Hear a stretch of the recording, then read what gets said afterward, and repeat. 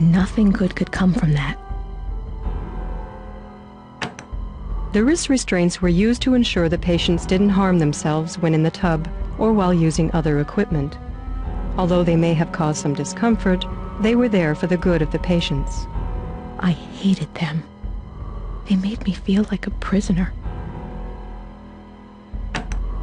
Jet nozzles allowed therapists to stimulate specific body parts with a high-speed flow of water.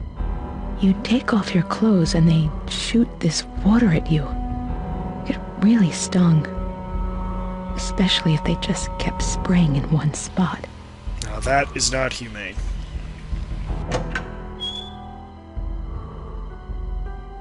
Nothing good could come. Please leave. Okay, must not need either of those.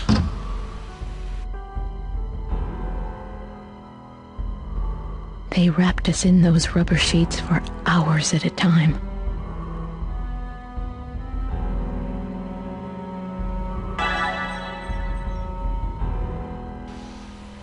Doesn't sound very humane either. It's heavier than it looks. Epsom salts, but you had to bribe the attendants to use them.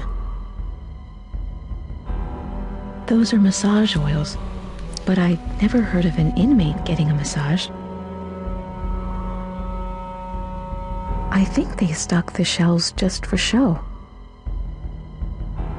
We were supposed to put our personal belongings on the shelves while we were in hydro, but sometimes they disappeared, so no one did.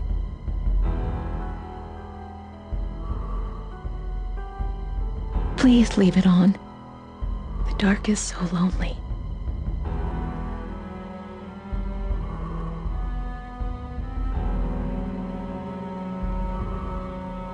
Once a week they made us clean out the drains. It was disgusting work.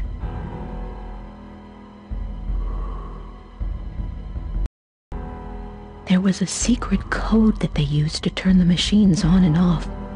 They never let me see what it was. What a dreary-looking place. It's all very confusing. I don't know what everything does. Once it's locked down, there's no getting out.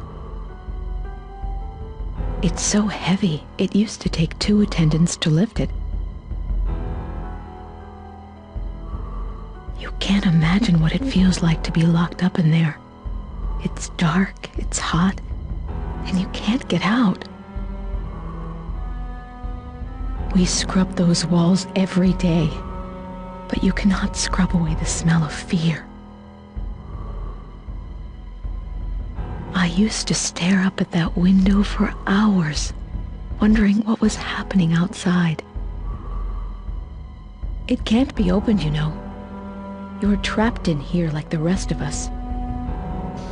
Gotta say, the voice acting in this game all around is pretty good. Yes?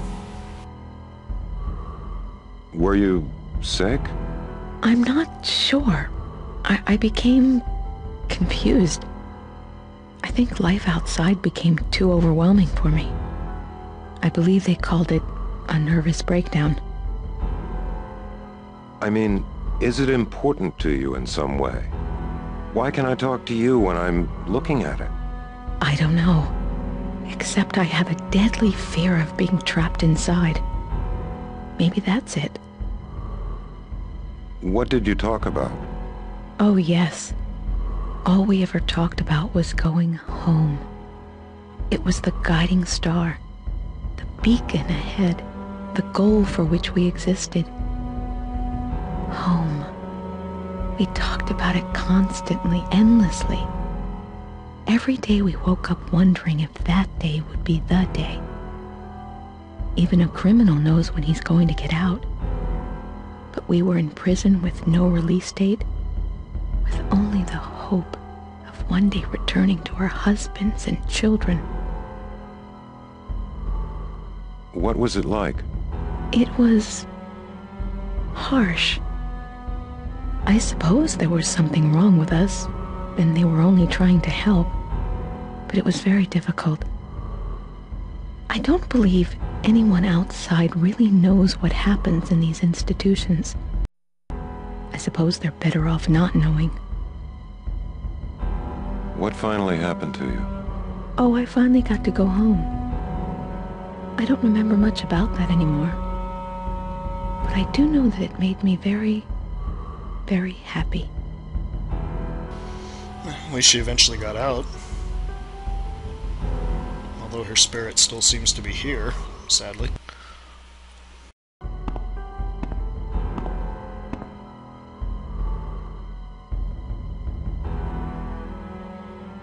They'd keep us in there for hours at a time, but it never seemed to help much.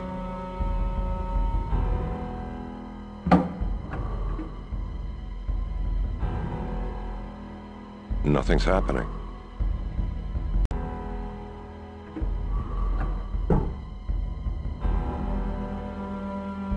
It's off. Nothing's happening. Okay. Maybe this controls it?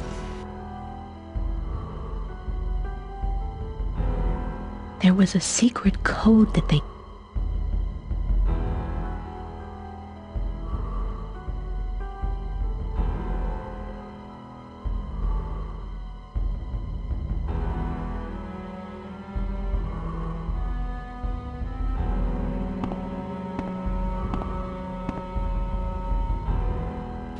It's about all we can do in here for now.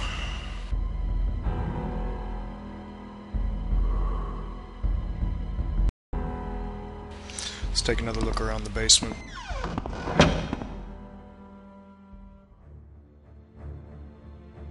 Fever therapy. It's locked. Fever therapy?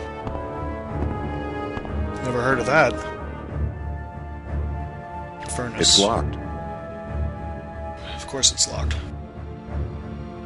ECT. It's locked. Oh man.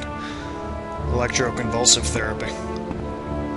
Not looking forward to what I'm going to find in there. Morgue. It's locked. Ugh, I hope I don't have to go in there. Every moment you waste, your son comes closer to being mine.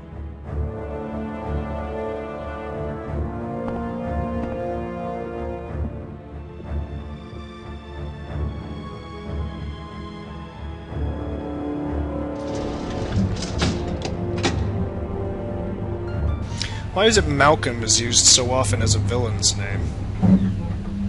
Seems like I know a lot of games or movies where characters with the name Malcolm are villains.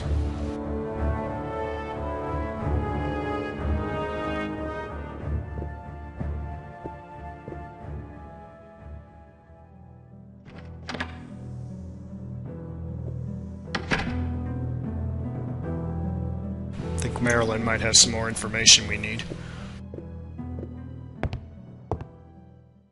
I remember now. They killed my baby.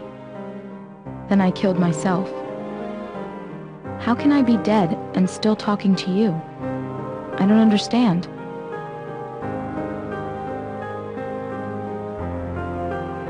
Oh, hello. What happened to Teresa? They took her from me as soon as she was born. They wouldn't even let me hold her. And then they burned her. Do you have any idea what happened to your cigarette lighter? Dr. Metcalf took it. He did it to torment me because he knows it reminds me of my sister. I hate him. It's the only thing I have left. Please find it for me. Please? Dr. Metcalf has kidnapped my son. Do you have any idea where he could be?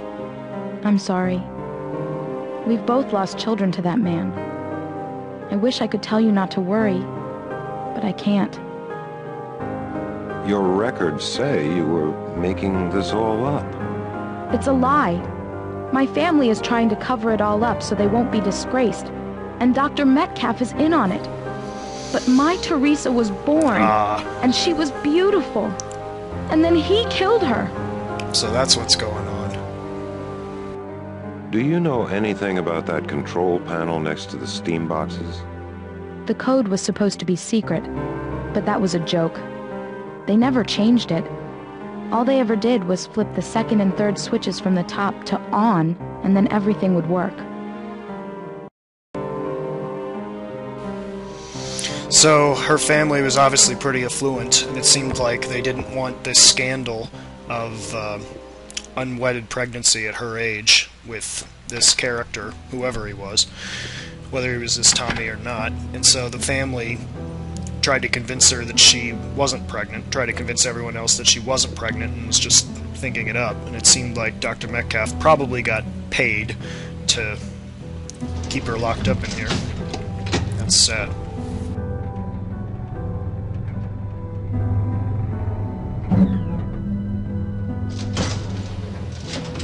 At this point, I'm more inclined to believe her than to believe him. At least that's what I'm going to believe.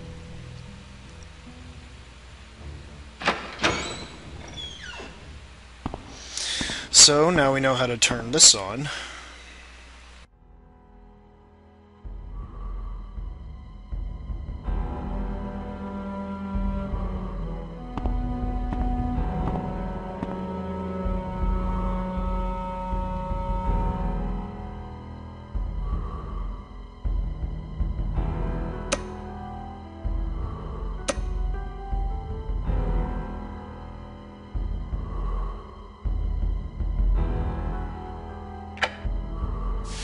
Now it works. Now, if you remember, we had that diary with the pages that were stuck together. She gave a hint about how they steamed open her mail. That was actually a hint to use the steam box on the book. So let's just do that, shall we? Or use the book in the steam box.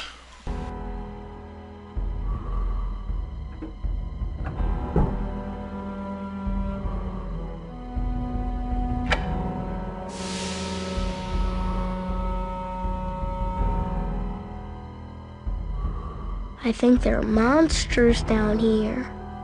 Freddy will scare away the monsters, Josh. Just like he always does. He's a good watchdog.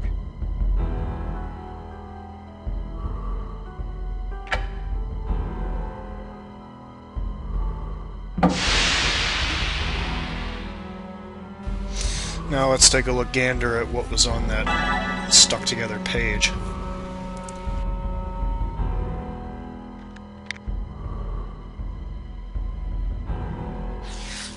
Let's get to it real quick.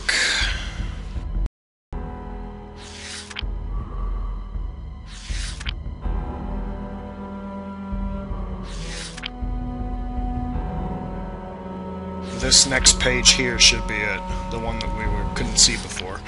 Dear Diary, today Dr. Metcalf took me down to the furnace room just like he said he would. He unlocked the door with a key with a big square head and took me inside. Somehow he had gotten a hold of my high school yearbook, the one with the signatures of all my friends in it. Ah, so now we have the key to get into the furnace. He told me I needed to learn the difference between fantasy and reality, and then he threw the book right into the furnace. I couldn't believe he would do something so mean. So that's what that was saying before.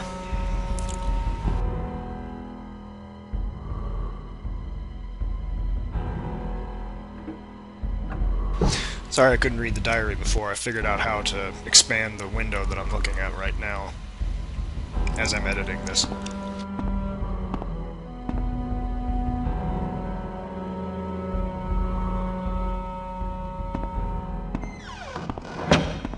Some stains stay with us always, no matter how we may try to scrub them out. Out, damned spot.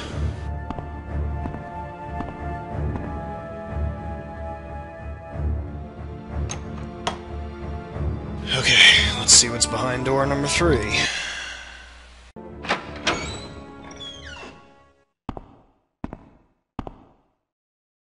Can I help you, lad? What are you doing here?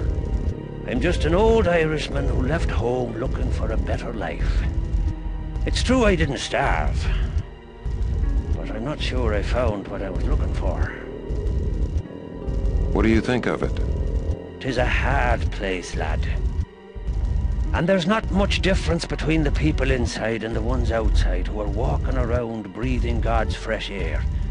And if I were one of those people, free and easy and doing what I pleased, it would scare me senseless to know that. Who keeps things running? Oh, the new lad. The one they have here now. He's doing fine. They'll not be missing old Seamus O'Rourke. Why don't you leave? One day they'll come in and replace all this old machinery. Then it'll be time for me to move on. Haven't saved in a while, so why don't we do that?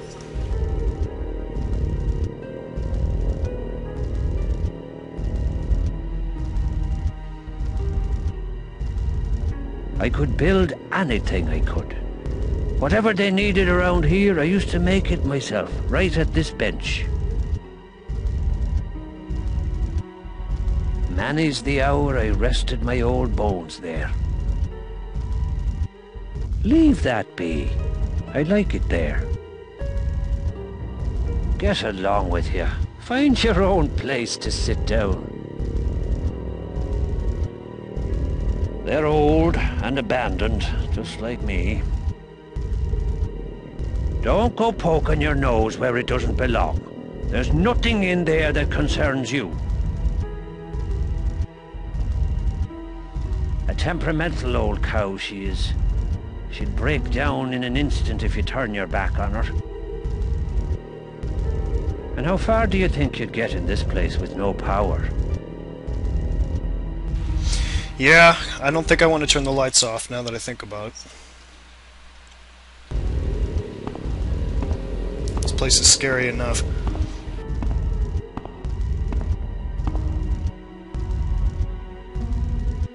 Ah, you'll go daft, lad, if you try to figure out where all those pipes go. Leave that to an old expert like me.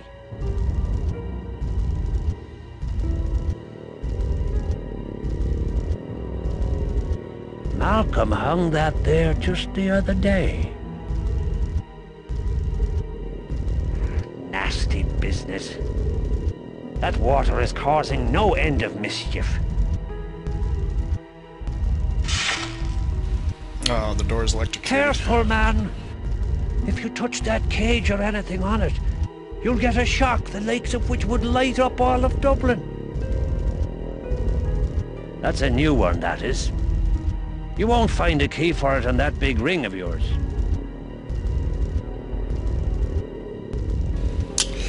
Okay. Old reliable, that one. Not like that sow of a generator.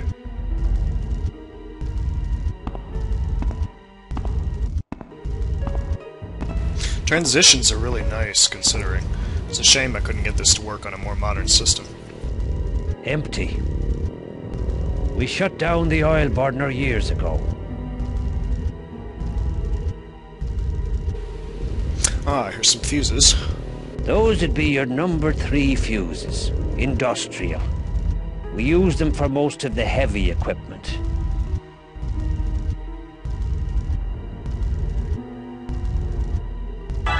Do they keep light bulbs in that Be can? careful with that now. Don't hurt yourself.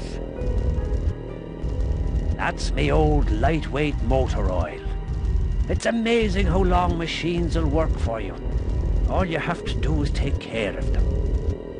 Why the heck would anyone ever keep light bulbs in a It's can? just odd bits the new man found lying about and didn't want to throw away. Smart lad, that. Waste not, want not.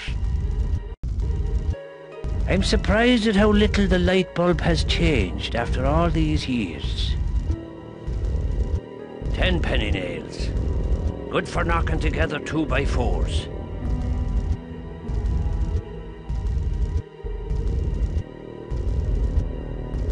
Here's the furnace itself. They certainly don't make them like that anymore. Hot!